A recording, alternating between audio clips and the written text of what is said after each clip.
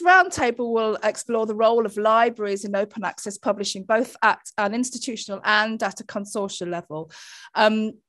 We are all, I know, experimenting with and introducing new services, developing programs and infrastructure that's beginning to push that open publication dial. But we're all different, thankfully.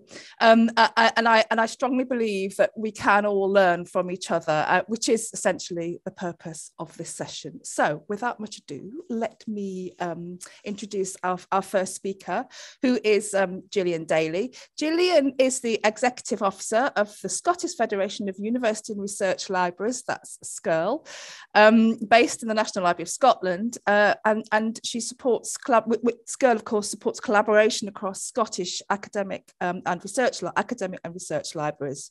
Gillian is the project manager for an initiative to, and I'm very jealous about this, for an initiative to establish a collaborative open access press, which is owned and managed by SCURL member libraries. Okay, Gillian.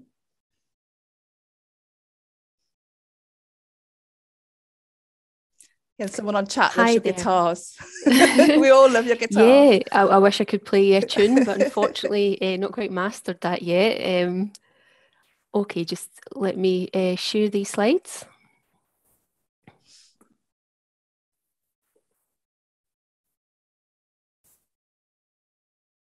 And it always works perfectly well in rehearsal and then glitches when you go to do it in real life. Just bear with me a moment. Don't worry, Gillian. I'll let you know if I can see them. They're coming on now. They're coming up. So I'll just change the view on that. Okay, are we all good? Perfect. Okay, thanks for that intro. So as Jane said, academic libraries across Scotland are collaborating on an open access publishing platform that will be owned and managed by the participating libraries. We are using the working title of Scottish Universities Open Access Press, but that is actually the subject of quite a heated debate at the moment. So do watch this space and expect a bit of change there. Today I'll just go through the background to this project, covering what we've set out to achieve and why, and I'll look at how we've gone about our interpretation of setting up the platform, where we've got to so far and what we've got planned next. So as Jane's mentioned, this project is being coordinated by SCURL, and my role is with SCURL as Executive Officer is based at the National Library of Scotland as well.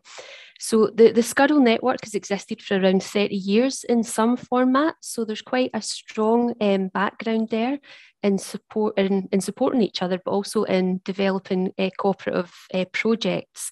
So many people already be familiar with Schedule, which is one of SCURL's biggest projects, which has been around for about 12 years now. So I guess we had the experience there through collaboration from the Schedule network, and I guess that just gave us the framework and the foundation to start thinking about other scope for collaboration.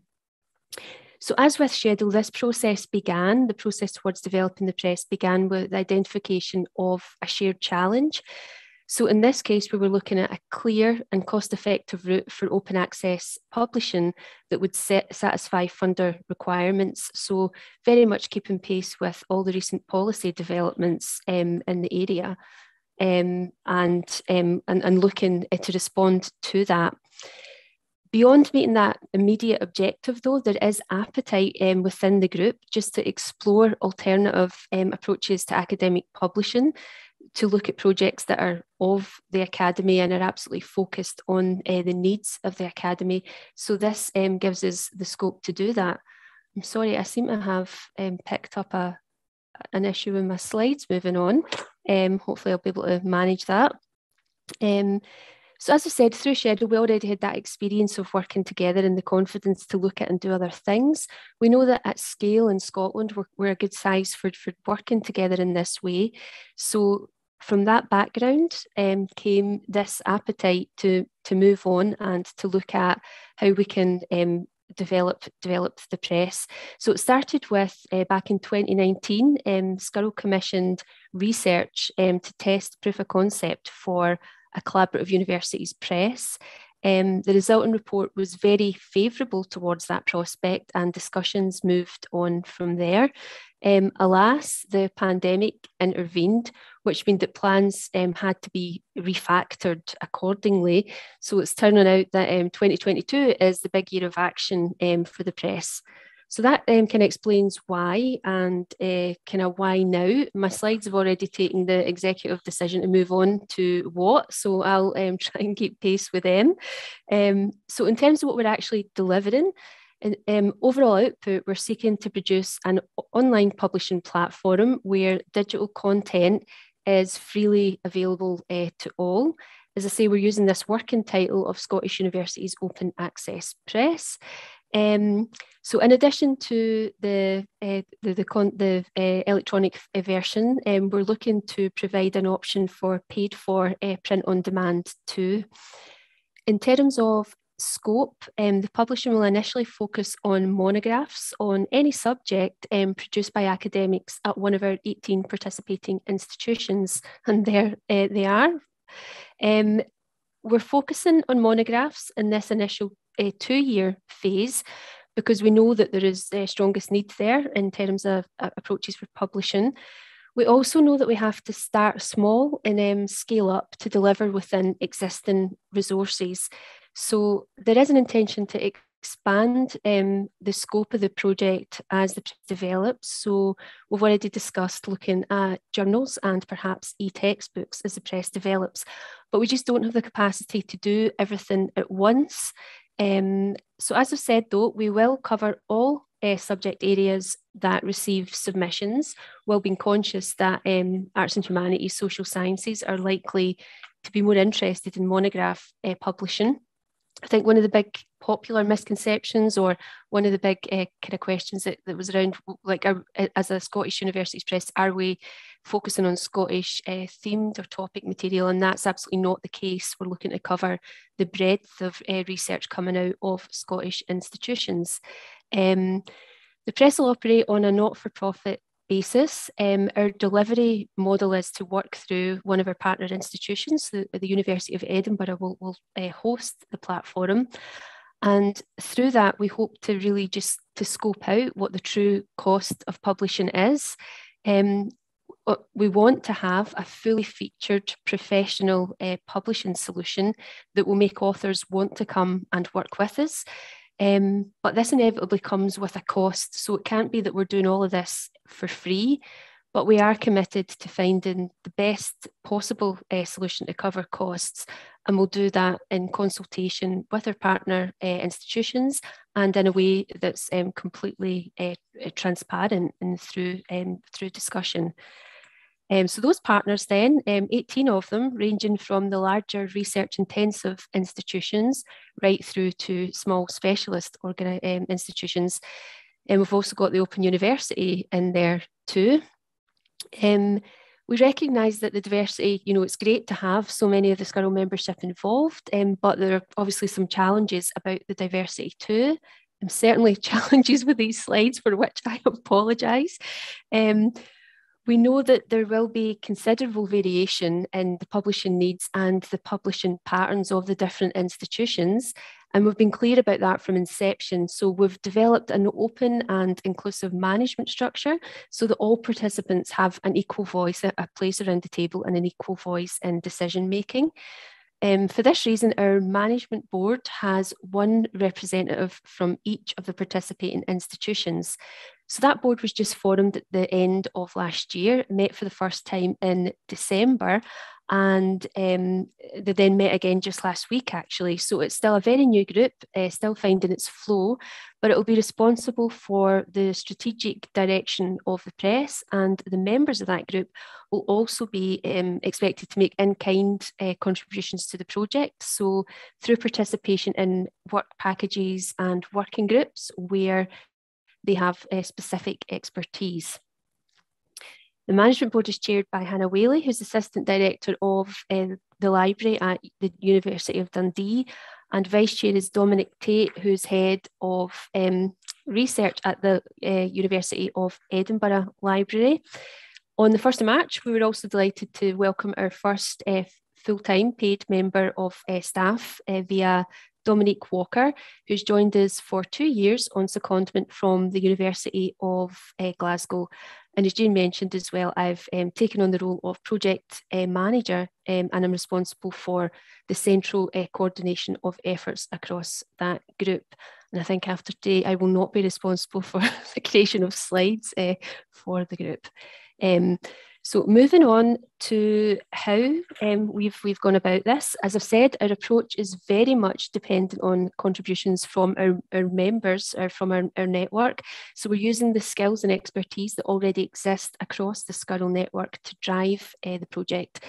So that's partly born out of necessity, since there isn't really an obvious route to support, unless I've missed lots of funding opportunities flying around out there. That certainly didn't seem to be an option for us. But this, as well as being born out of necessity, there is an opportunity here. There is a benefit to this, in that because of the way we're working, it mitigates the risk. So no partner is contributing too much in terms of either resource or in terms of investing money. So it means that we kind of are able just to experiment more freely. It also allows us to keep things small and simple while having the option to scale up over time. Crucially, as I've already mentioned, if we're keeping the activity within the network, it gives us that freedom to scope out this kind of big question about what it actually, what the actual costs are and what's reasonable cost for digital publishing. So it gives us a real opportunity to understand that and to have control over some of those overheads. In terms of funding at the moment, we have a 2-year commitment from those participating institutions to contribute to the running costs. We've tried to keep that as low as possible. So that means dedicated staff and hosting the platform. The way we have managed this is that the governing body of SCURL, the business committee, has set 3 bands and 3 contribution levels, which are linked to the size of the institution. Participants are aware, though, that the overall journey towards establishing the press and getting the full setup is likely to be a 5 to 10 year project, but we've been clear that member contributions are anticipated for at least the first 5 years of that. After that point, we'd hope to be in a position where the operating costs can be generated through the press activity rather from this standalone contribution. So we're doing, that's kind of real focus right now. We're doing a lot of work to scope out the financial model so that that's all in place and out there for discussion before the launch, which will be towards the end of the year in autumn. And as I've said, that whole process is supported through discussion and negotiation with our management board. At the moment, we have moved on to forming an editorial board. So we put the call out for that very recently. That editorial board will be formed primarily of academic colleagues. We've actually been kind of blown away by the response to that call, actually. We kind of put it out there and, as with any of these things, you're never quite sure what will come back. And I've been saying to colleagues that I had visions of the nanny recruitment scene from Mary Poppins, where the housekeeper opens the door and there's like just one person there. So I had kind of notions of that and horror visions of no support, but it's been the exact opposite, actually. So we've had such a positive response that we're going to move towards a more structured recruitment process for our editorial board.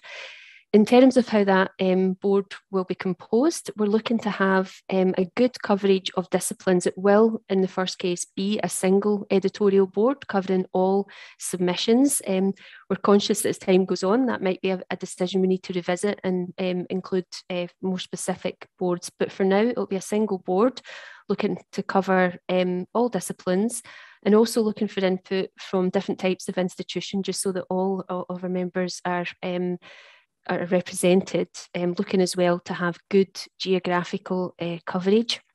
We've also discussed having a mechanism for supporting early career researchers to be involved in that, and are quite interested in maybe mentoring to support that, as well as being mindful of overall diversity within the group. So really for us at the moment, it's about getting that balance right. It's about making sure the composition is right rather than setting an arbitrary number for members, while being conscious that we still need to keep that realistic so as not to become basically an unruly bunch.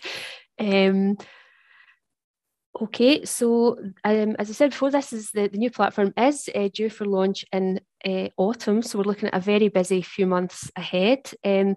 On this slide, there are some of the big kind of key milestones, but within that, there's several other work packages going on. I've already mentioned the scoping of the financial model as being one of those. We're also looking at laying the groundwork for the platform at the moment. Obviously, that's not just going to materialise over the summer. We're starting to scope that out at the moment. One of the big pieces of work we've just completed is to develop a comms strategy. So we're conscious that we are a big group, 18 institutions with various, stakeholder groups coming off with their, different information needs. So we've set out a communication strategy which hopes to, support clear and consistent messaging throughout the project life and across all interested parties. Related to that, we've been undertaking a partnership mapping activity to make sure that we connect up with all of the amazing work that's already going on around open access. So because of our collaborative structure, we've been working really closely with White Rose Press and really grateful for all of the input from them. And I have to say as well that the JISC New Universities Publishing Toolkit was a very timely resource which we've made very good use of. So that really concludes where our plans have got to, where we're at the moment, and the key kind of features of where we're at. I'm very happy to really looking forward to taking part in discussions now, and I'm really looking forward to those slides. Stop moving by themselves. Brilliant. Thank you, Gillian. Thank you. Brilliant. Well done. Naughty slides. That was so thorough. It certainly answered every single question I had about the initiative, but I will remind everyone that to please, Mel just put that in the chat, please do share thoughts or questions in the chat and join the discussion later by raising your hand. But thank you, Gillian. Thank you. That was really thorough. Thank you. Okay, so we now move on to our second speaker, who is Rebecca Wojturska. She's the Open Access Publishing Officer at the University of Edinburgh in the Scholarly Communications team. She's responsible for managing Edinburgh Diamond, which is an open access hosting service which offers an alternative publishing solution for staff and students who wish to publish their own books and journals. So Rebecca. Hi. Hi. I will just share my screen and hopefully it will.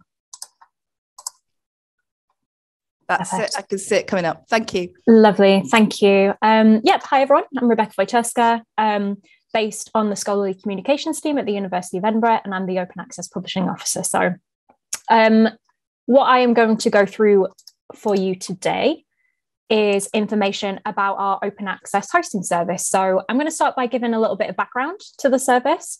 I'm going to let you know about our brand new book hosting service, which I'm very excited about. I'm going to give some details about our recent rebrand and share our plans for the future as well. So just a little bit of background to start with. We did launch a journal hosting service in 2009, and we used Open Journal Systems, or OJS. For those of you that don't know, OJS is open source software from the Public Knowledge Project, or PKP. There's a lot of acronyms, I apologize in advance. We still do use OJS, and we have a lot of in-house knowledge about this system. We are a hosting service, we're not a publisher, and as such, we have no responsibility for peer review or production, etc. That is all on the editorial teams. Instead, we focus on empowering and equipping academics and students with everything they need to run successful journals and launch successful books. So we focus mainly on hosting, technical support, and providing publishing expertise. So the service is free of charge to staff and students of the University of Edinburgh, but we do actually provide a shared service to other Scottish institutions through SCURL for a very small fee, and that only serves to cover the costs. So we don't actually make any profit from that, and all money is fed straight back into the service.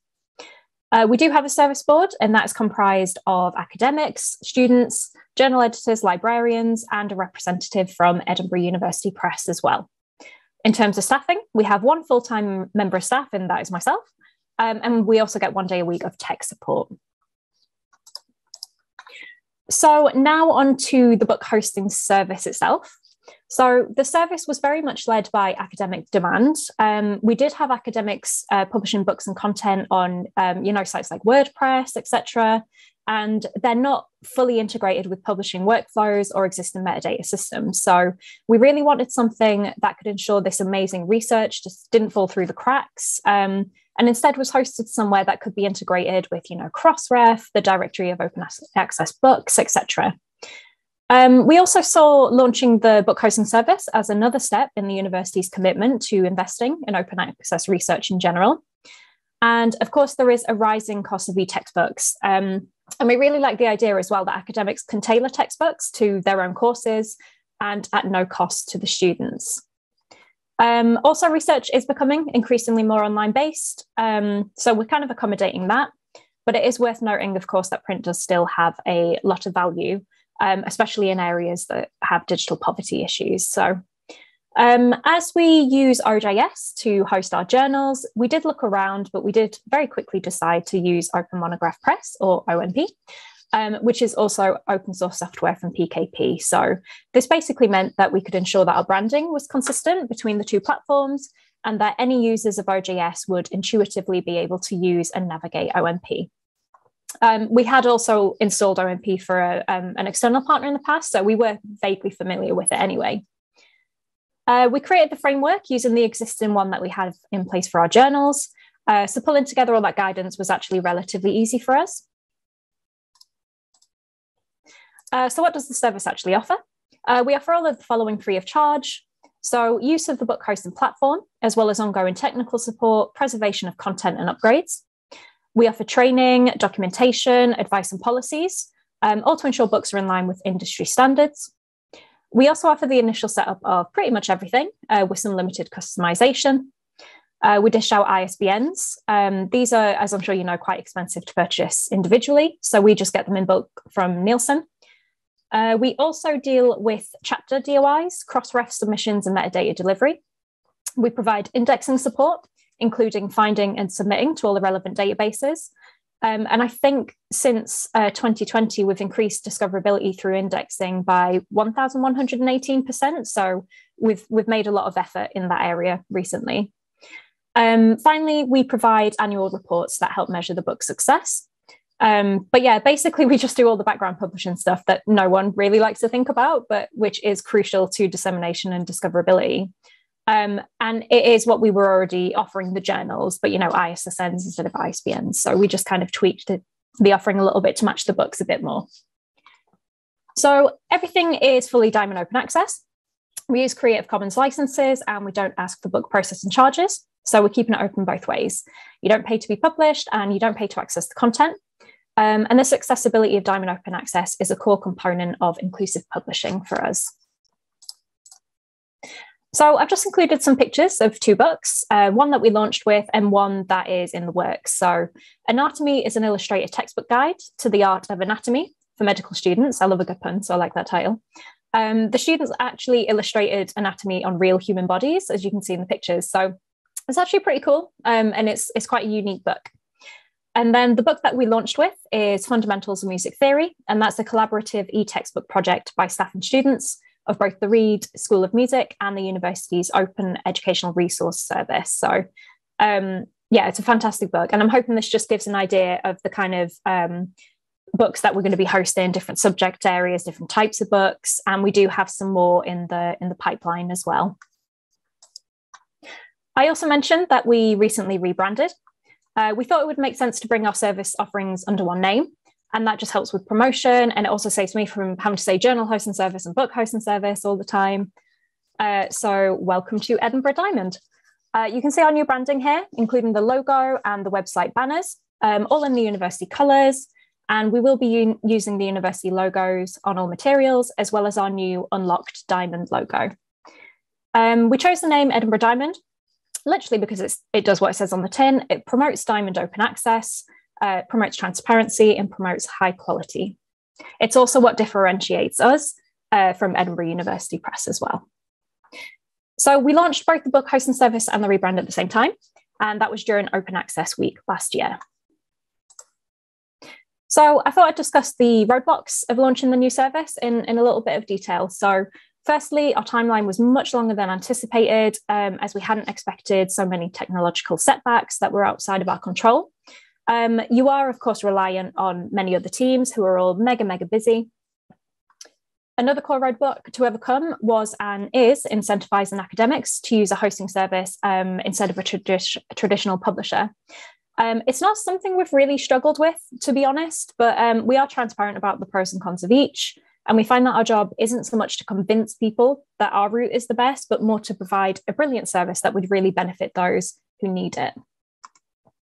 Of course, we have the same issue with battling old perceptions of open access content as somehow lower quality. And we combat that through implementing industry standard policies, including publication ethics guided by COPE and peer review policies, among other things. And we also aim to get our journals and books indexed in prestigious databases, such as the DOAJ, the DOAB, as well as Scopus on the Web of Science, just to name a few. Promoting the service was slightly easier than it could have been, purely because we had the same networks in place because of the journals. So I emailed journal editors just to see if they had any projects. I've been liaising with academic support librarians who are still in the process of recommending the service to their contacts at the relevant schools. And indeed, we have already got one book from these connections. The scholarly communication team already offers ISBNs to academics. So we realized that was an opportunity to promote the service to requesters. So just in case they need a hosting solution. And we've had some interest that way as well, which has been great. We have a new set of web pages and they reflect the service and the new brand. And we try to link to it from any university web pages that have anything to do with open access, open research or publishing. And finally, we use and will continue to use good old-fashioned word of mouth. So I shout about it to everyone I meet and talk about it in pretty much every presentation, including this one. So I just thought I'd include a little bit of feedback from the book service users. I just wanted to ask them why they chose our service and what they thought of the system. So I won't read them all out because I'm limited time and everything, but comments ranged from thinking the service would be convenient and valuable to respecting the university step in our commitment to open access and making the world a better place. So I love that comment personally. Don't we all want to make the world a better place? So one user noted the service felt timely in the face of rising book costs and the pandemic. And they also said the service will benefit the university by reducing textbook costs, benefit staff by providing access to easily customizable open textbooks, and benefit students by providing free high quality digital learning materials. Finally, a user commented that a downside is having to generate all the different formats manually, such as PDF, HTML, EPUB, etc. We don't offer that as part of our service at the moment, not for books or journals, just because of a limited resource. So that is a fair comment. So I wanted to look to the future quickly. We will continue to develop service strategies and policies just to ensure we're always compliant with industry standards as well as funding legislation. We aim to promote and grow the service so more people are aware of the research they can access freely or the service that they can benefit from. I did mention indexing, so we'll be working on that. And we'll be seeking further opportunities for involvement in teaching and learning so that the service, as it grows, becomes tailored to academic and student requirements. And finally, we will just be gathering more feedback, again, to grow the service according to user need. So by way of concluding, I would say that OMP is intuitive and particularly useful if you use OJS already. Don't feel the need to launch with a huge portfolio. Just one or two key titles will be enough to draw people in. Be clear about your mission and strategy, like why are you launching the service, who will benefit. This is obviously important because running such a service requires funding, obviously, and you need to be able to demonstrate its importance to staff and students. Talk to your fellow librarians, academics, researchers, and students. Again, this is to ensure that you're not being overly prescriptive with your service, and instead you're ensuring that it is molded by requirements and demands. I would also say you're going to need people with publishing and tech expertise working on the service, as journal and book editors often require guidance when it comes to things like publication ethics, publishing best practice, indexing, workflow management, just to name a few. The tech expertise is a given, considering your service will require someone to develop and maintain an OMP installation, the server upgrades, all things like that. This is, in my opinion, what's needed to make a service like this a success, just to ensure that your users are really fully supported. And then that in turn incentivizes them to stick with Diamond Open Access.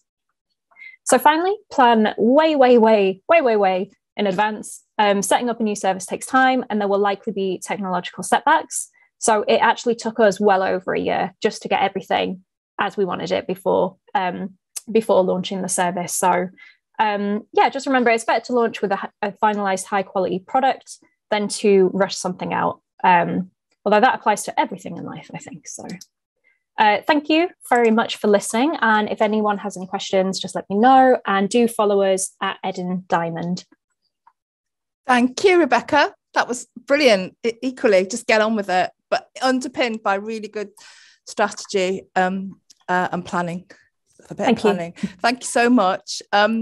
Okay, so we will take questions at the end, as I've already said, but we're now going to move on to our third presentation. This is from Suzanne and Bethany, University of Sussex. Bethany Logan is the Research and Scholarship Librarian at the University of Sussex, managing a new project to build an institutional open publishing service. Suzanne Tatham is an Associate Director at the University, leading on library strategy for open research. Suzanne and Beth. So I think I've shared my screen. Can you see that, Jane? Yeah, all good, yeah. Oh, good. Thanks, Beth. So I'm going to kick off, and then Beth's going to take over halfway through. So just a few thoughts really about the approach that we're taking at Sussex. I think, as you know, the previous speakers have highlighted, libraries have got an important role to play in helping to shift institutional culture around open publishing. And I feel like there are lots of things that we have to do around open publication, which are about compliance, but actually where we really want to focus our energies is in looking for ways to develop the infrastructure for open publication. At Sussex, we don't have institutional structures in place, such as a university press, and we're not a large university, but we're developing an approach which we hope will be successful and sustainable. So we're experimenting at the moment, and we feel that this is giving us an opportunity to build knowledge and develop an evidence base to hopefully leverage institutional support, but also enthusiasm for this. We've already supported some institutional open publications, such as this book by the Active Learning Network using the Fulcrum platform, and also a Sussex Humanities Lab publication. These have been very helpful for us in terms of developing our knowledge and our experience. So in the absence of a university mandate for us to develop the service, we've sought strategic level buy-in from the university's education committee, and we've also engaged with the university's leads for our education and scholarship career pathways. And we feel that supporting open scholarship aligns well with the university's aims to raise the profile of academics on these career pathways. And strategically, this approach also fits with our longer term aim to redirect budget away from pay to access to pay to publish. And we're starting to look at our acquisition budget in a different way. So actively looking for ways to support open infrastructure beyond journals and transformative agreements to all types of research and scholarship outputs.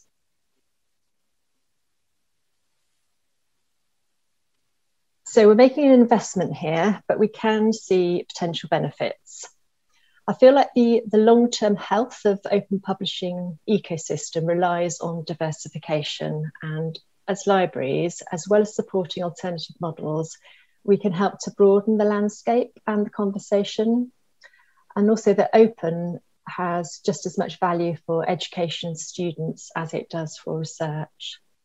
So there are definitely reputational benefits to be gained for institutional publishing for the individual and the institution in terms of potential reach, citations, potential impact, and also recognition from textbook adoption by other universities.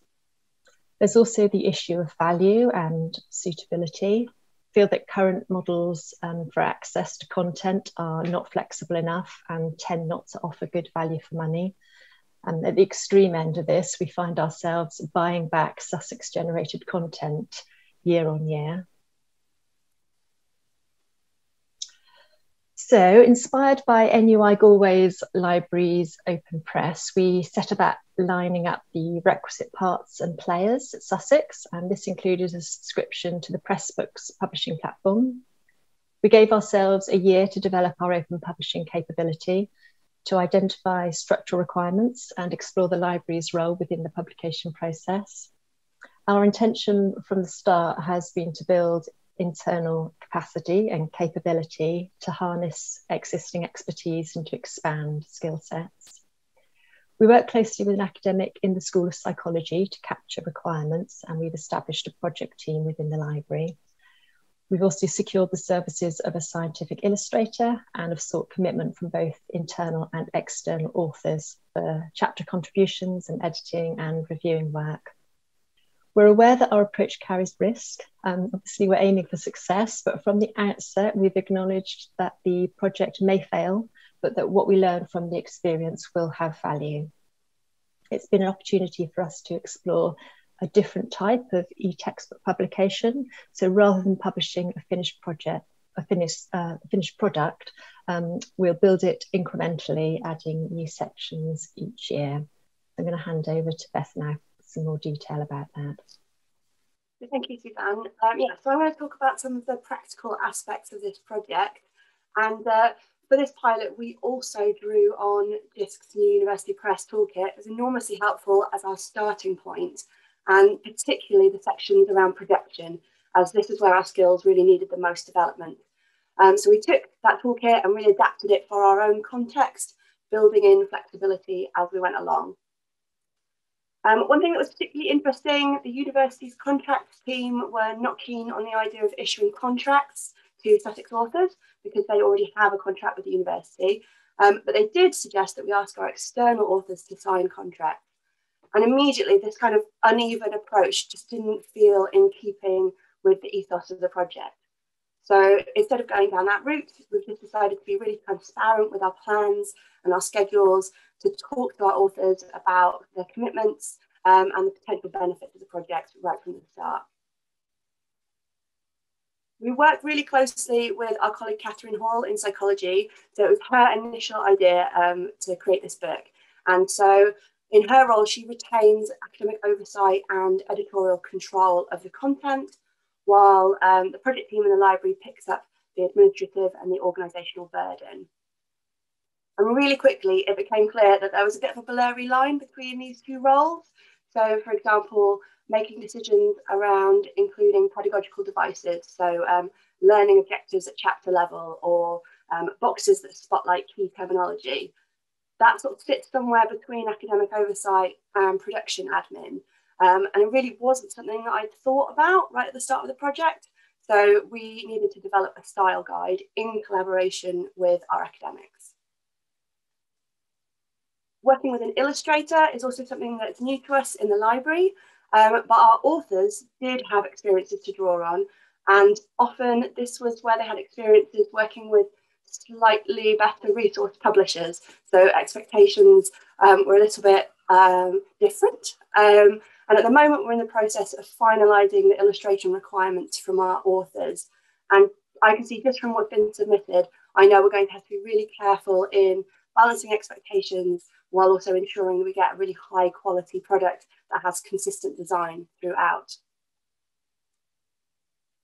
In contrast, our authors' experiences of peer review processes have been enormously enlightening. They're really keen to help us develop an approach that gives early career researchers opportunities, and this is really important, really honours the review contributions of these colleagues. And so at the moment, we are looking at a spring term publication date with a view that this title will be used in psychology teaching for first and second years straight away. So is it working? There have been a number of challenges along the way, but each of them has also been an opportunity to reflect on what it is we're actually trying to do. There has been a lot of learning on the job. There were things that we were really confident about, our existing librarian knowledge of copyright and licensing, metadata delivery, but actually we find ourselves spending more and more time on testing the Pressbooks functionality and things like organising graphs and tables. We weren't really expecting to need to do that, but it's of course important. Some delays from our authors and some changes to the illustration requirements have also been a bit of a challenge. This has meant that our project plan has already been revised a fair bit, so it is extremely agile. But on the one hand, while we do have some slightly unresponsive authors to contend with, we're also finding that word is spreading within the Sussex community. Researchers from other disciplines are approaching us to talk about additional projects that they've got going on. And I think it's really exciting, and it's a testament to the value of the pilot, and I think to the good relationship that we have with our academic community. But it's also a challenge. Helping researchers is what we love to do, but we haven't been able to say yes to all of these projects, partly because of resources, but also because our experimental approach isn't going to be the right fit for everyone just yet. So while we haven't had the chance to get into some of the practical details around peer review just yet, having the chance to take a good look at the process has been really interesting. And we're looking at exploring how we can engage with students with this, which is something that I'm really excited about. We're particularly keen to get their input around additional features such as quizzes and kind of interactive elements to the textbook. And lastly, yes, the timetable is certainly ambitious, and some days we feel more confident about it than others, but the iterative process really gives us flexibility. So our chapters are ranked in order of priority based on when they're going to be needed in the term for teaching. So this is really beneficial for authors because it means that they don't feel that we're constantly bombarding them with nudges about submission dates. But it also helps the project team because we can chop up the workload into different chunks. So thinking about what's next for us, and actually just hearing from the others on the panel has already got all of the cogs going. But this is a really exciting time for us. We do have a few different projects on the horizon, and it's really hard to resist these opportunities, but we definitely need to learn to walk before we can dance. So in addition to our psychology book, we are working with authors from the Active Learning Network, which is a cross-institutional collection of researchers. As Suzanne said, we published some of their titles before on the Fulcrum platform. So moving these over from Fulcrum to Pressbooks gave us a nice opportunity to do a bit of stress testing. And at the moment, they're just finalising a project called 100 Ideas in Active Learning. And for this project, we're taking a very different approach. So instead of us managing all of the administrative side of it, we're giving them direct access to the platform, which is going to be much less hands-on for us. So it's a different kind of experiment with a whole host of different challenges. And they are hoping to publish that in April, which is very soon, I've just realised. As these projects come to an end, one thing we're really keen to do is to examine our processes. So as Suzanne said at the start, we know that things may go wrong. Failing, but failing fast has really huge value as we will learn so much. And so whether we succeed or fail, or most likely something in between, I think our evaluation is going to be coupled with author consultation and a bit of journey mapping, which will go on to form the basis of a service design if or when we look to scale up and establish our library press in whatever form that may take. Thank you. Thank you, Beth. That was great. And I love the idea of learning on the job, that developing our staff and our existing staff to work in these new areas. I think we all know that recruitment is difficult at the moment, and actually working with our staff to learn these new skills is great. Thank you both. Okay, so we're now moving on to questions. So if everyone would like to turn their cameras on. Okay, I know there's a question here. There's a question in chat from Stuart Dempster, which I think is for Gillian rather than Rebecca. So, and it's a question that was on that I had thought about, which is about non-SCURL universities being able to utilise the service in the future. I think we're all a little bit jealous of Scotland and Wales, but the fact that you can work together in so many diverse institutions can work together. So yeah. Are you able to answer that, Gillian? Have you even thought about it? So we have already been asked about that and have thought about that. I think at the moment we feel like 18 institutions is like a big enough task. So we are focused on making it work for those SCURL member institutions at the moment.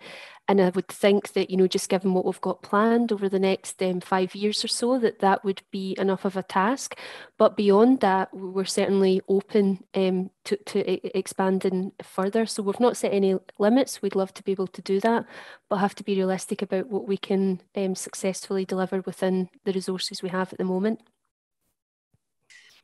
So just a little follow-up question from me. Have you had any discussions, this SCURL, and I wonder how that fits and interacts with the individual initiatives that are going on within the universities?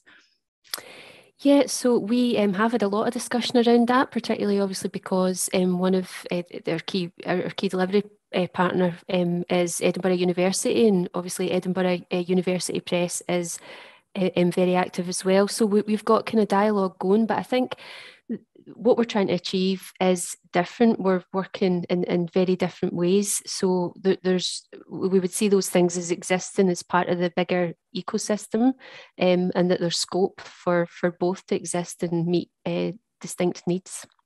Okay, thank you. I wonder if I could persuade Kate Price to come in and ask her question on the round table. But in the meantime, Suzanne and Beth, why did we move from Fulcrum to Pressbrooks? Have you got an answer to that? We might have slightly different answers, actually. Do you want to go first, Suzanne, then? So mine's about money. Beth will be more interesting. So with Fulcrum, you've got you've got a cost per publication. With Pressbrooks, obviously we've taken out a subscription, but we can do any number of publications within that. Obviously factoring in staff resource, which does cost something, and academic time, so there are costs, but there's not an APC basically. But Beth, you'll have more interesting answers than that. Oh, mine's just about DOIs. Well, at the point at which we did it, it was such a lovely platform to use. Fulcrum. It was really easy. We couldn't get chapter level DOIs, and I think the amount of importance that we put in that when we talk to researchers about being able to share their work, it made it really difficult when they're like, okay, so where are our DOIs? And then I believe it's in their roadmap, but it hasn't come to light yet. So okay. Thank you. Thanks, Beth. And thank you, Kate. Do you want to ask your question? Thank you for that, Jane. I'm sorry. I think you've already started actually just articulating some of this, but I'm quite interested to know about the relationship between Edinburgh Diamond and Edinburgh University Press, and how the levels of staffing maybe communicate, how you've kind of strategically placed those two different areas, and also how that works in the academics' minds as well.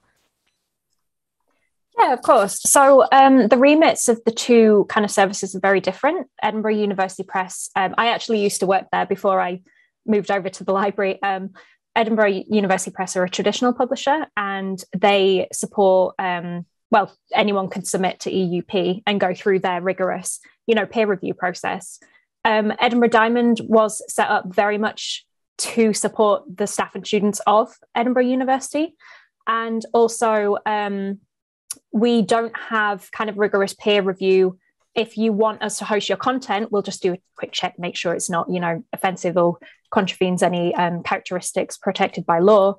But, other than that, we will support all academics and all students regardless of the subject matter.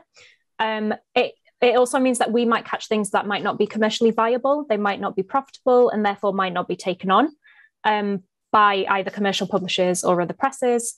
So the remits and target audiences, I think, or target users of each are very different. And as I mentioned, we do have a representative of EUP on the board. So we like to think we work closely with them, just so that they're always aware of our activities and they do a lot of open access stuff as well. But the reason we rebranded to Edinburgh Diamond was because Diamond is what sets us out as different. That is one thing we offer that EUP don't. Well, that's the only thing we offer. So yeah, I hope that clarifies it a little bit for you. Thank you, Rebecca, and thank you, Kate. And there's a load of good questions coming in. As I'm going to remind you, raise your hand and we'll bring you in. Okay, Janet Alcock, great question. Any thoughts on how you might include and reach out to early career researchers and support them with their first monograph publication? So any of you want to answer that? Gillian, Rebecca, Beth, Suzanne? Yeah, I can start off on that. So we've, through the editorial board, already started thinking about how we might include early careers researchers there. And, you know, that kind of part of an ongoing process to make sure that they're involved. But in terms of how we would look at publishing, so at the moment we're still scoping out our model, but we have had discussions about whether we would make opportunities to encourage particular publications from particular groups to come through. So we're really just at too early a stage to have anything solid on that, but it is forming part of our thoughts and discussions through the management board. Rebecca? Yeah, so I do a little bit of outreach. The University of Edinburgh, we have library bite-size sessions where students, early career researchers can come along and find out about a topic. So I present on kind of publishing your first journal article, or kind of how to work on a monograph, mining your thesis, basically. So we do a little bit of outreach. We are still in the early stages of promoting our book service. So maybe Gillian and I can put our heads together and come up with a few strategies for that. But yeah, at the minute, it's just a little bit of outreach. Beth, Suzanne? I was just going to come in. This is a little bit broader than the early career researcher, but it was what I referred to earlier in terms of at the University of Sussex, we've got this education and scholarship pathway. So it's for academics who are focused on teaching, but they have a scholarship part of what they do as well.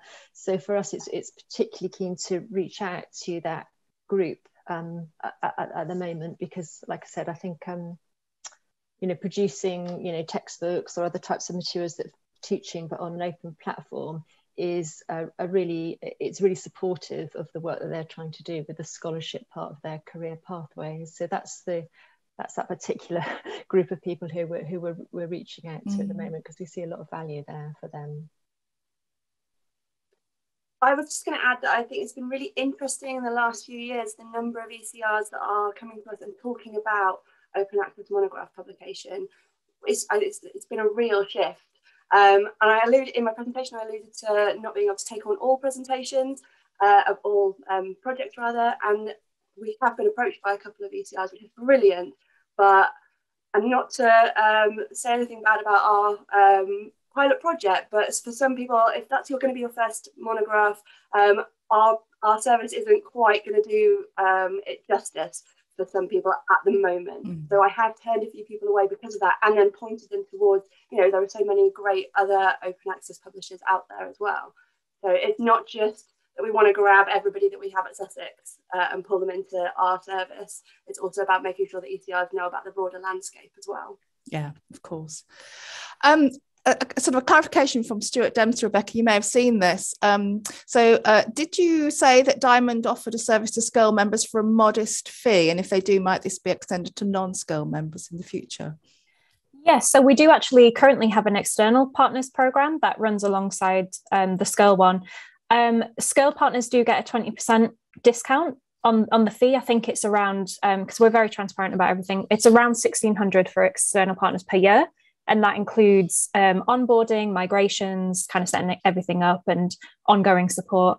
We have one external partner at the minute, and that is the Journal of European Health Libraries, I do believe.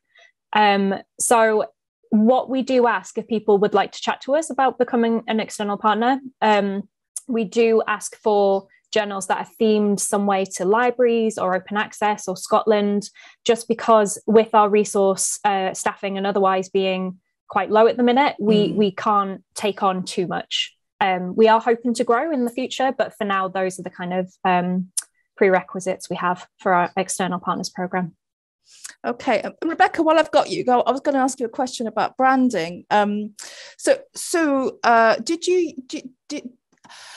It's a challenge to brand and can take a lot of resources. How did you go about it? Did you have support from the institution to create that brand? So we had support to go ahead with the rebrand and launch it. I actually designed the logo myself. I did it on Photoshop because we all know budgets are tight. So, and my colleague came up with the name. So together we kind of rebranded it ourselves, but we had the go ahead from senior management on that. Yeah, good. Thank you. Okay, so the metadata question. Managing identity from Jane Kelly. Managing identifying metadata for ebook publications on smaller OA platforms is a challenge, as we all know. How are panelists dealing with providing MARC records for their OA books? Shall I start with you, Gillian? Yeah, so again, we're not at the stage yet where we're approaching that practically, but that'll actually be something that is provided through our partner in Edinburgh. So it's maybe better to move over to Rebecca on that one. Rebecca? Yeah, so this is something that we're starting to encounter now, but we're starting to get books. OMP is great, but it isn't actually currently, it doesn't have metadata exports for anything other than Onyx, and I think it's Onyx 3.0. So we can't actually export metadata in the formats that we would like at the moment, such as Crossref, MARC, and otherwise. So we are looking at, there's an open source program called Thoth that we're currently looking at, where you input your book metadata and then you can export it in lots of different formats. So yeah, that's kind of where we're at the minute, where we're trying to find a solution to. So I don't have an answer at the moment, I'm afraid. Beth? We're even earlier in the process. So it's a note on a spreadsheet. We've had some conversations about it. And I think we'll definitely be reaching out to the list community. When we advertised this, so we have a part-time project post working on this, and we advertised it on Twitter. There was so much response from the community, and lots of people getting in touch to say, well, if you need a hand with metadata, come and talk to us about this. And so I will be taking advantage of those generous offers. Your fellow community practice coming on. Look, James has joined us. I took the hint. When you say, get on screen and ask your question. Get on. Yeah. It's a fairly straightforward question. I was interested, Rebecca, I think you said, you kind of developed a polished product and then put it out there, and the Sussex approach was an agile, get it out there and keep iterating. And I was just interested as to why you both chose your respective approaches and what's worked and what hasn't about the different ways of going about it. Because I think, certainly from my sense, the Edinburgh approach is the more traditional library one, and agile is a newer thing for libraries. Rebecca? Yeah, so I think this partially comes because obviously I kind of manage the service and then I get support. I'm a bit of a perfectionist, so it's probably a personality thing.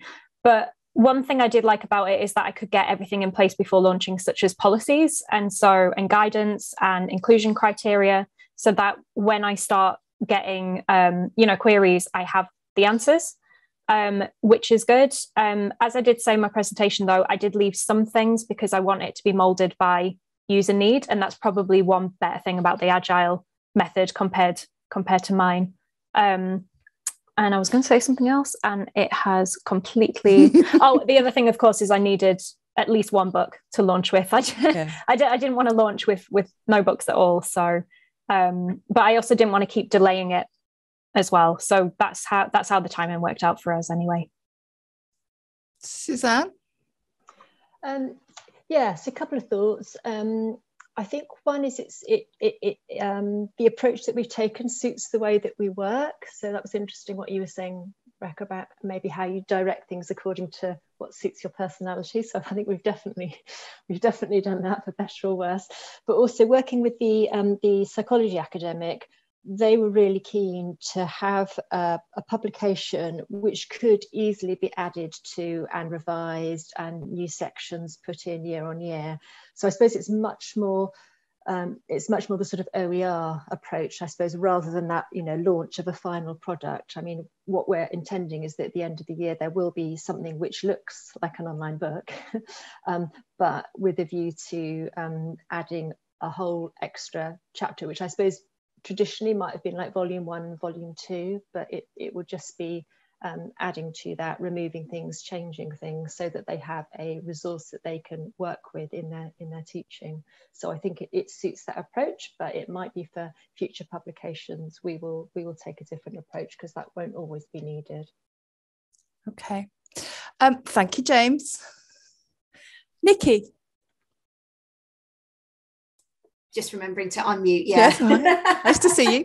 Yeah, so I was just wondering, because Rebecca was talking about inclusion criteria, are there any types of books that are out of scope for any of your initiatives? And what made me think of this is I come from a very traditional STEM background, and when I first got involved in the REF, I was really surprised to see that people could submit creative writing as a research output. So have you factored this into your planning at all, or has anyone asked if they could publish fiction?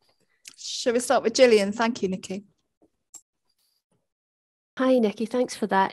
No, we've not had requests about fiction specifically, but we're kind of conscious that obviously one of the things that we've got in the SCURL network is a really diverse range of institutions. So we've had a lot of questions from the Glasgow School of Art in particular about what we can support in terms of non-traditional types of monograph. We have scoped that out and are really committed to producing anything that's possible. I think where we might run into issues are around if we're offering a print on demand option and things like that. So we're scoping all that, but our intention is absolutely to be able to publish as widely as we possibly can according to the needs of participating institutions. Thank you, Gillian. Rebecca? Yeah, so we're not putting any kind of limitations on that. So one of the first journals we launched is a community journal that isn't peer reviewed or anything. They don't desire to be indexed. They publish poetry, among other things. So we do already host that content. And the next book we'll be publishing, hopefully this or next week, is called Food Without a Cooker.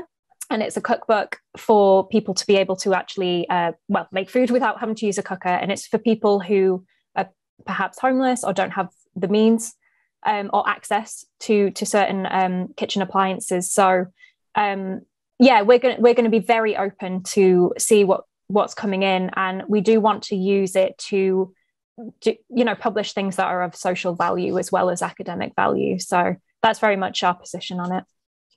Thanks, Rebecca. Beth? I was going to say, I think for us, we'll need to see where we're at the end of this pilot when we're looking at developing a service. As Suzanne said, we're looking at supporting teaching materials kind of primarily.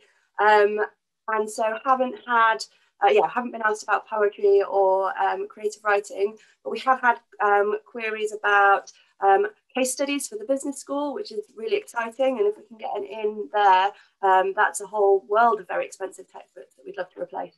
And also some interesting kind of new approaches to publishing through teaching, whereby maybe the students are actively engaging with the platform and then they're publishing their work to be examined, but in the form of a monograph, a collaborative monograph. So that would be very exciting, but that's, post-pilot. Thanks, Beth. Thanks, Nikki. That picks up on, there's a comment there actually from Stuart Dempster about business and flipping the more expensive textbooks. I wonder if, whilst we're on textbooks, I wonder if I could ask a question that's on there from Kara McCaffrey, which is around, has the panelists, this is about textbooks really, so for those of you doing monographs, have anyone encountered concerns from academics around loss of royalties from traditional textbook publishing? Suzanne, I wonder if I could go to you. I think so far, I suppose in some ways, for obvious reasons, the people who have approached us are the people for whom that isn't an issue. But I know from conversations that we've had with some of our directors for teaching and learning, particularly some who have, I suppose, unusual academics and that they have money-making textbooks, that's got quite a different question for them. And I think the chances probably for them to switch to an institutional platform, they're less likely to do that, but they're a tiny minority really of academics, certainly at Sussex. I think for most academics don't feel textbooks are money making for them, and are therefore quite interested in the approach that we're taking. Thanks, Suzanne. Anybody else want to come in on that? Yeah, I just wanted to, agree, because I think royalties are so low because the print runs are so low for textbooks and, mainly monographs. But yeah, I think a lot of academics, as far as I'm aware, do tend to donate them back to for example, to university presses anyway. So I've not heard anything from that. But in terms of journals, it's definitely more of an issue, I think, because obviously journal royalties would usually go towards copy editing costs and things like that. And because our service doesn't provide that and it's Diamond Open Access, that's definitely a gap that a lot of the journal editors do notice. So they have to look at funding from colleges and schools. So it's more admin in that sense. So I don't so much have a point as just an observation of what I've been approached about. Yeah. Okay, thanks. Rebecca, I've got a question here for you from Masood. Are there any concerns about sustainability of Edinburgh Diamond based on potential exponential growth? Yeah, so the university recently invested in Edinburgh Diamond by bringing on a full-time member of staff, who was my predecessor, who is now me, obviously. And there is a commitment to investing in open access. And I think as long as the service is valuable and well used, and we can demonstrate that, then I wouldn't worry about the sustainability. But maybe growth, I think you're right, that could be an area where we might struggle. We might at one point have to put a cap on the amount of books or the amount of journals we can host, unless we can get more staffing and resource. So I think it'll be a situation where we're just keeping an eye on it and ensuring we're not overburdening ourselves and growing at a rate that's sustainable. Thanks, Rebecca. I can't see any more. There's lots of chat in the chat. I can't see any more questions. If anyone feels that I've missed their question, could you pop it in again? I have got a final one from me, which is about RLUK, really. So we're all talking about either creating our own infrastructure using open source, using open source or other infrastructure. I just wondered if there's anything you think RLUK could do to help, or funders could do to help with this, because we're all ploughing our own little furrows, and that's great because we need to turn that dial. But is there anything you think RLUK could do to help? I'll give you time to give it a bit of thought. Anybody want to come in? Rebecca?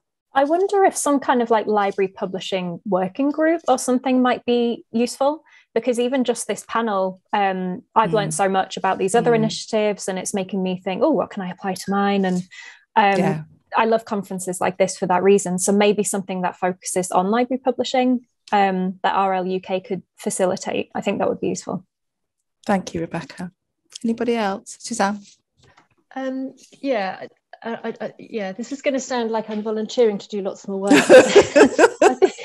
I think case studies are really helpful. They don't have to be long ones, but I just think, like you say, sometimes you have to wait for a conference like this to hear about some of the really interesting stuff that's happening. And sometimes I feel that, again, it's that thing about us not wanting to share something until we've got a perfect and finished result. And actually, I think case studies where you can sharing things that maybe we're just starting on or that you're in the middle of, are really useful. And I think particularly for some institutions that maybe are a bit smaller or perhaps a bit less research intensive, who are really feeling their way with this. I think seeing what other people are doing and maybe seeing what other similar institutions are doing is quite helpful for them thinking about, actually, is that something that, given the staffing and the resource that we've got, that we could do as well.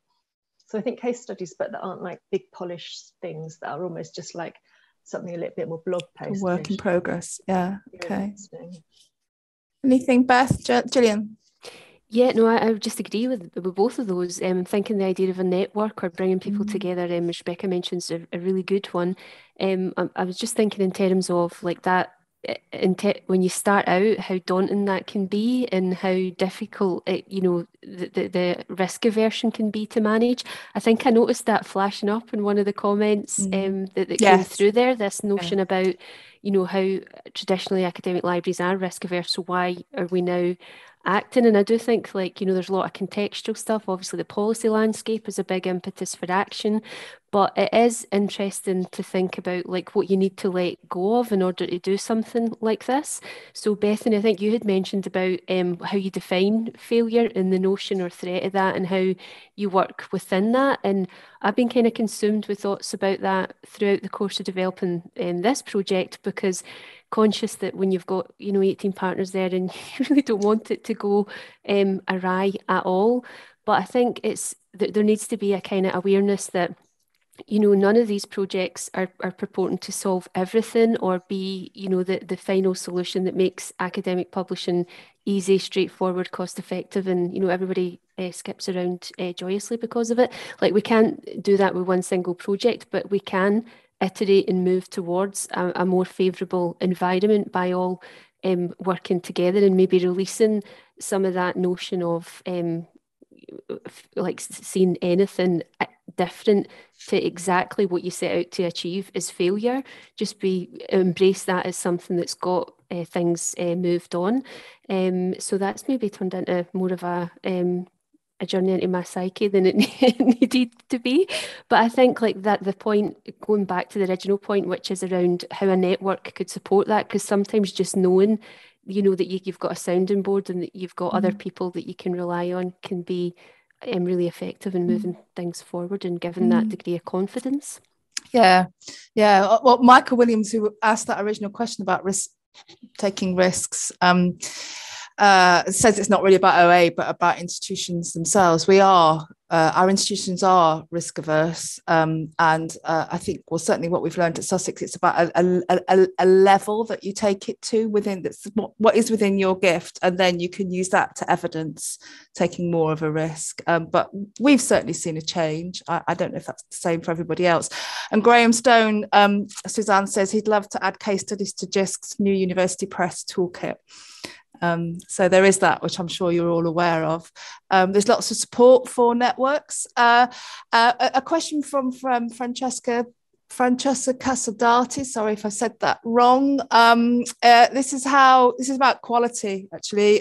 So can you expand on how you engage academics and in particular peer reviewers? Quality of publications is given by the quality of the reviewers. How do you guarantee quality, which is a perennial open access challenge, isn't it? Or challenge to open access. Anybody want to answer that one?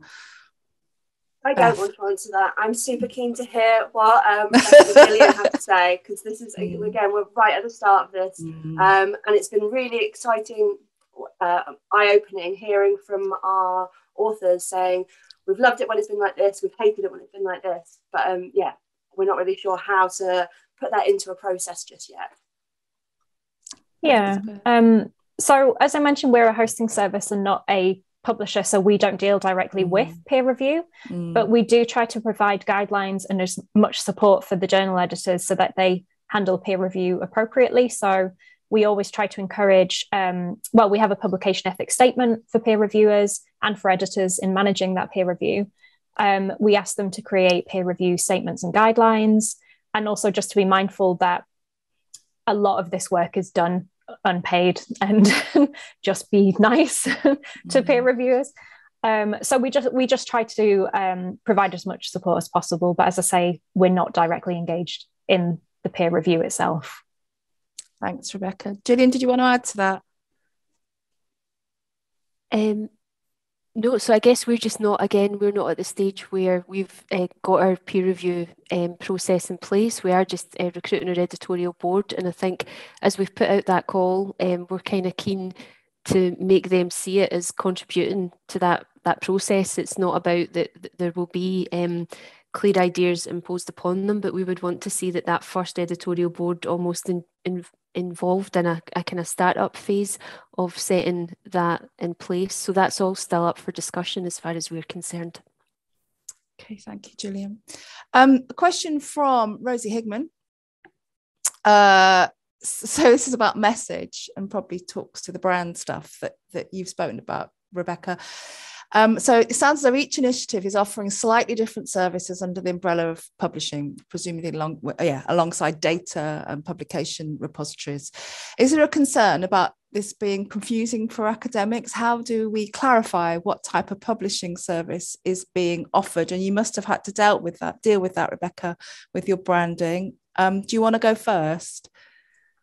Yeah, sure. So again, this was one of the many reasons we did rebrand and give our service a name, because we are based on I am based on the scholarly communications team who also deal with repositories and open access in general. So I think having a strong, clear brand and a name is good, because that helps people differentiate it, and the clearer the name is, the better.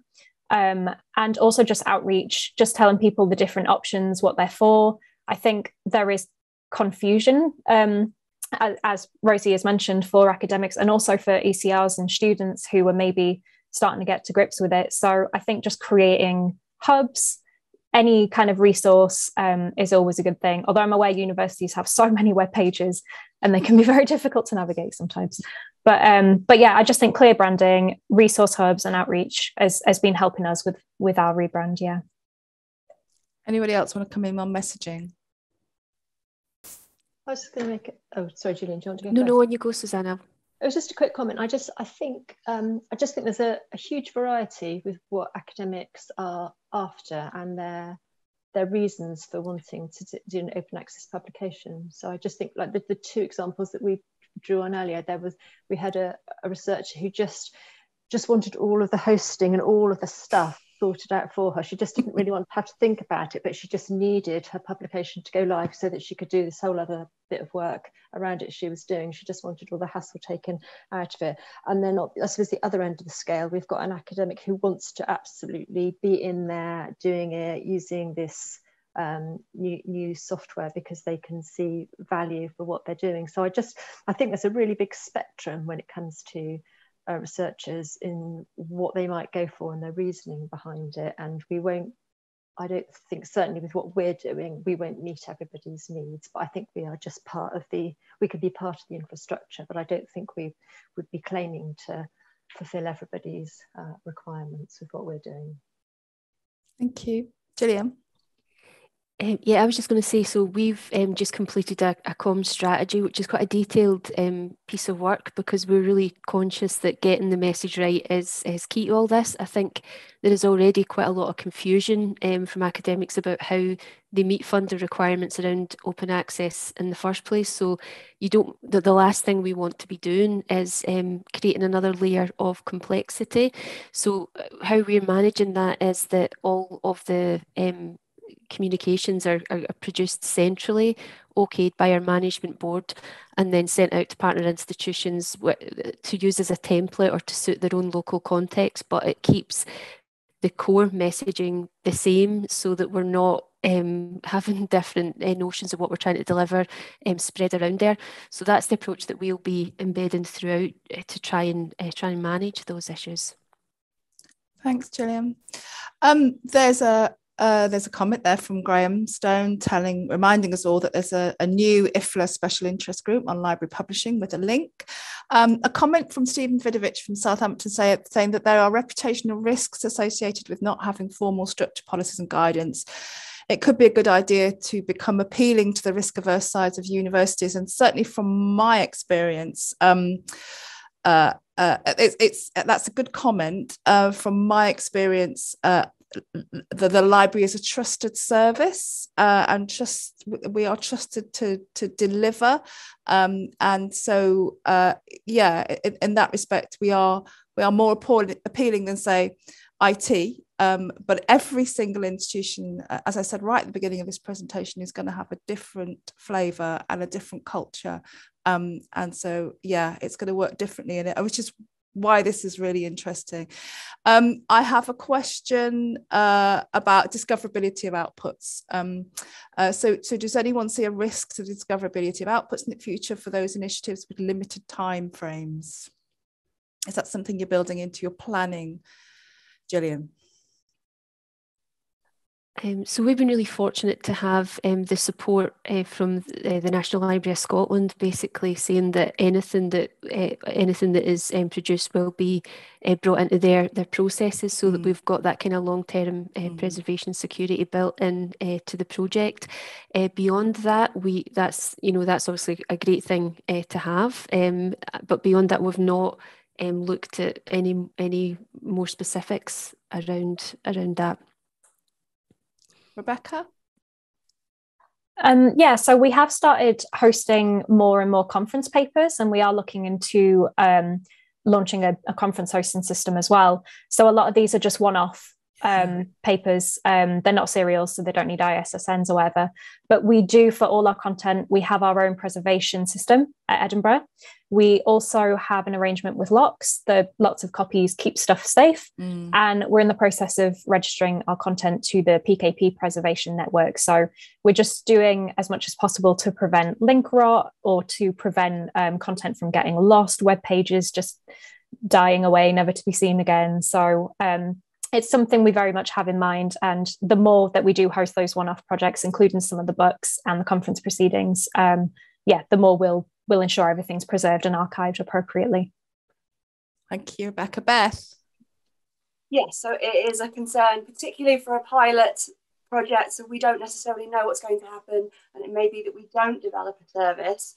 At a very kind of narrow local level, the fact that we know that this is going to be used for essential teaching for a massive cohort, psychology first year cohorts, like 900 students. So it's going to get looked at, which is brilliant. And if it becomes embedded in a central part of that teaching as resource, then that sort of guarantees a bit of longevity, but on that local kind of level. But of course, we're making sure that we have authors contributing who are also working at BPA accredited, British Psychological Association, that's it, yes. Accredited institutions, and so hopefully then the title can get picked up there, and then that hopefully then builds in some longevity for the title. But yes, there are bigger things to be thinking about in terms of preservation for us. Okay, thank you. There are still questions that I'm afraid won't be able to get to answer, but I'm going to finish with one final one and give you all a chance to answer it, which is about staffing.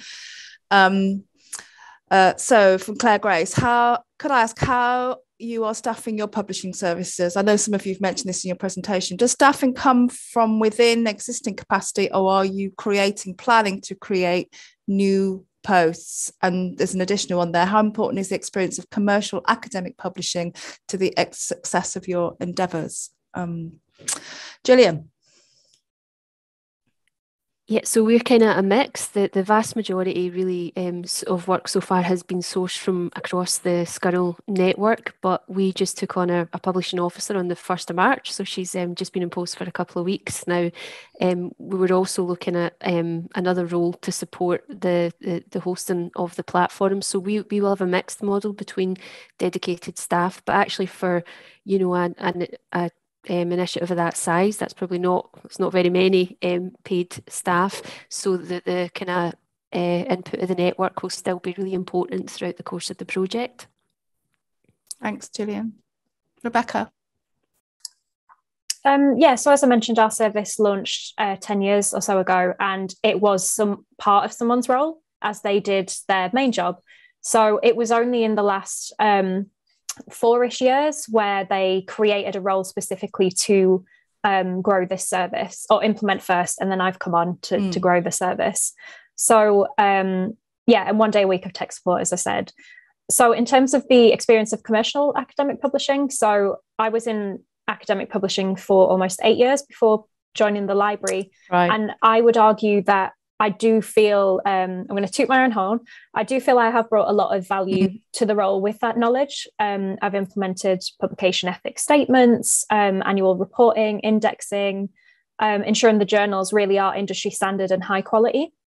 Although a lot of work around that had already been done, which gave me a great, starting point. So I would argue it is important, but I don't see why librarians couldn't learn it as well. Like if you look at ALPS, they do plenty of workshops where you can go and learn about academic publishing and then apply that knowledge to your services.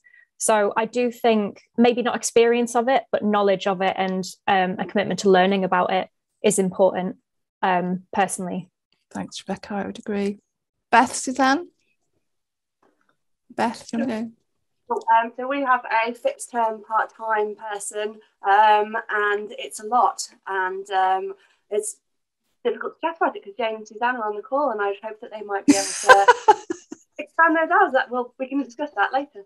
But it's it's definitely a lot, and I think the agile approach for us makes it, when you're thinking about staffing resource, a bit more tricky to plan in because things will change and requirements increased. I've read Claire's question about the experience of commercial publishing completely differently. So I was just going to say that the academic experience of commercial publishing and the increased awareness of textbook costs is probably what's got people excited about what we're doing. So that experience is very helpful. Thanks, Beth. And Suzanne, the last word. Yeah, I was just going to add that Graham Stone mentioned earlier about the new University Press toolkit. And again, you know, we were starting this without anybody in the team who had worked with the publishers or had that experience. So actually that toolkit was really, really helpful for us in just thinking about actually what are all the things that we need to be thinking about that. So I'd recommend that to anybody who's starting out and wanting to think about what they need to think about with this sort of project. And I will add, if I may, in response to what Beth said, that one of the things we want to do in order to continue with staffing our publishing service is to think about what we do with our Elsevier savings. So to make sure that gets pushed into open access infrastructure.